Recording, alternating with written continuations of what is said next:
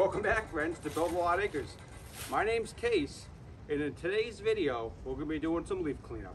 Let's go. So for anyone curious about the mill building roof, I'm going to give some updates on that in the end of this video, so stay tuned for that. But going back to the leaves, I've already done them once this year, about 2 weeks ago, and I get a lot of leaves in the yard now, and they need to be done again. Got about 2 hours of daylight left, so let's see if we can't finish it up.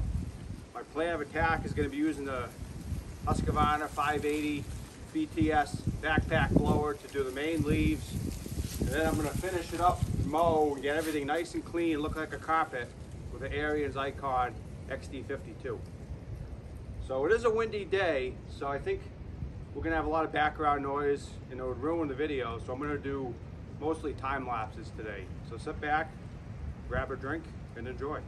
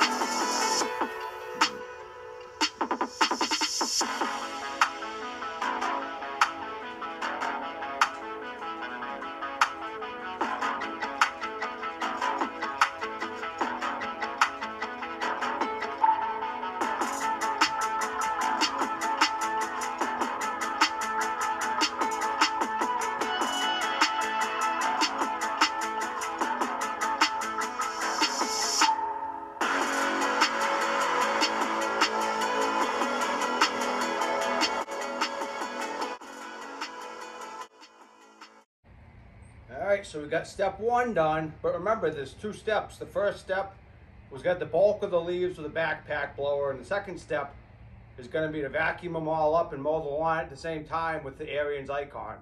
So this would be a great time to go grab another coffee, and I'll see you back in a minute.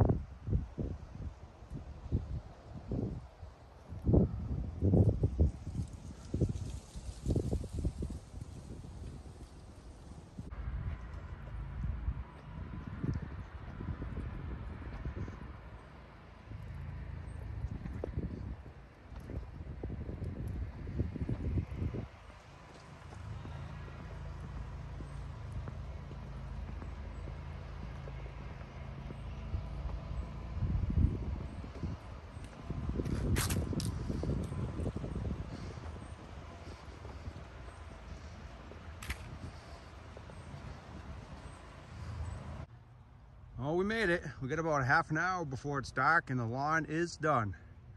I think that works pretty good using the backpack blower and then the mower. Using just the mower like I did last year does work well. However, you have to empty those bags a lot because they don't hold a lot. And filling up with leaves, you know, you're gonna have to empty them every few minutes. Probably empty them 15 to 20 times over the course of the lawn. So I don't know which way is faster. I like both ways. I think this way is probably easier on the mower, on the Icon. And it gives me a chance to use the backpack. And everything worked out well.